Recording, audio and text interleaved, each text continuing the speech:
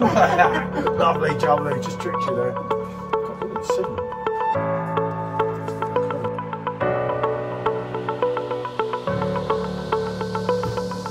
That's got to be reviewed, especially on the Perfectdraft Pro. And it is quite a lot heavier. Especially on the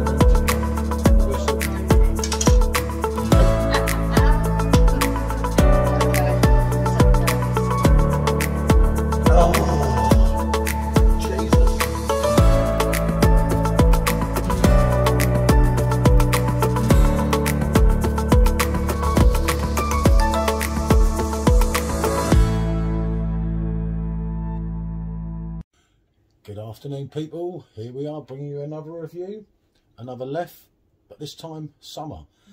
Not a new one, a re-release. We had it 2 years ago, but missed it last year, didn't we? It went too quick. So let's get the pour done.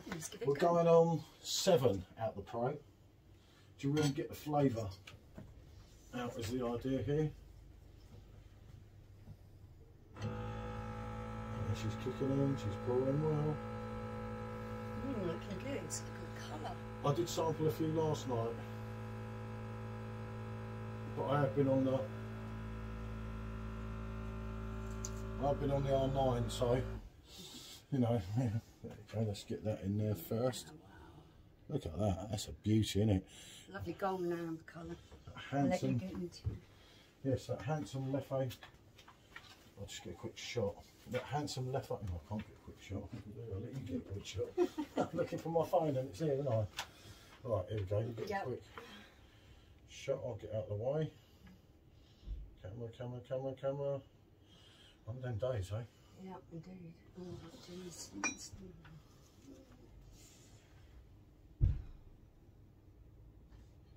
Okay, there we go. So this comes in at, Let's move this over a little bit. £37.90, I do believe, from Beerhawk. Our friends at www.beerhawk.co.uk. What can I say about it?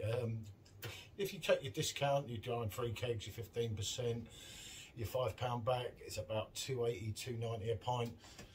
For top drawer drink, that's not half bad, is it? Yeah, it's their seasonal release, isn't it? It's the lighter version of the Leffe Blondes. It's basically a different twist on Leffe Blonde.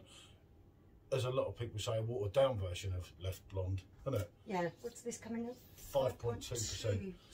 This being a Belgian Abbey beer. The advantage with this is, whereas Leffe Blonde, I keep saying Leffe, I'm used to that, sorry.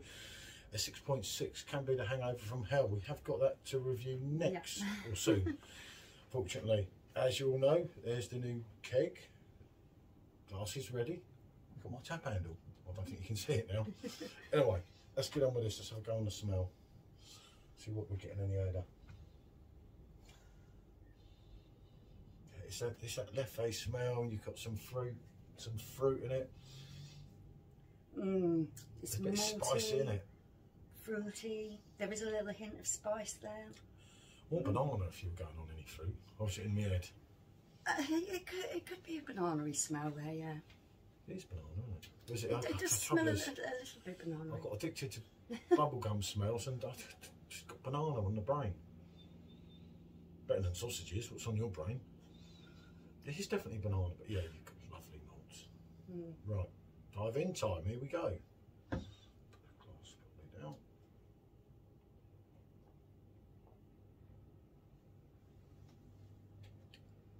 That's definitely banana on the taste.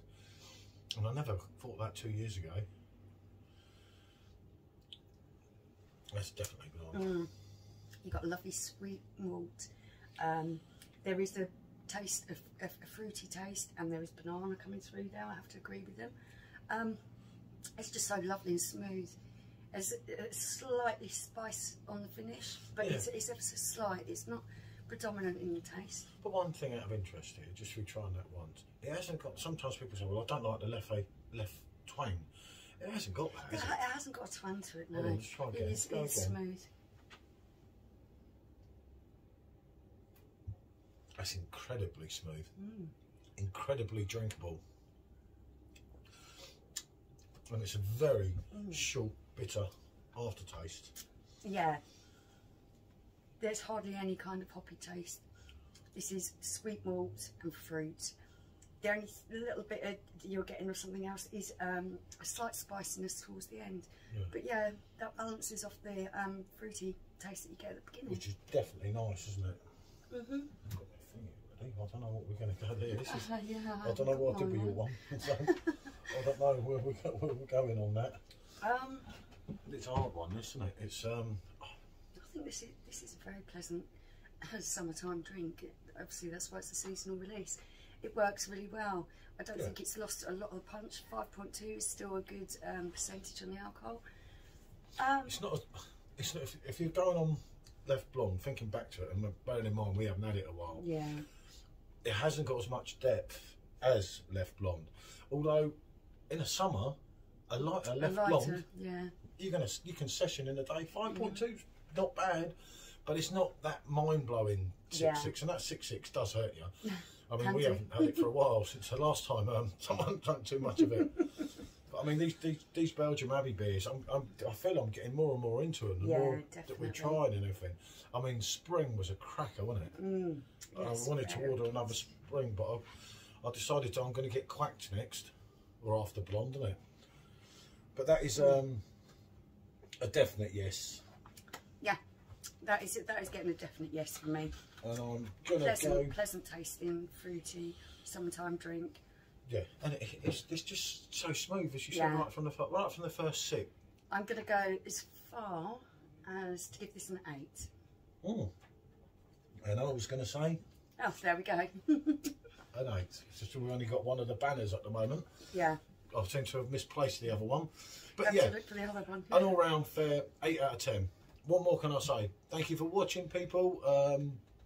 Yeah, do feel free, like, subscribe, ask any questions, share, comment, anything you like. Bonjour, to the next one. Thanks for watching.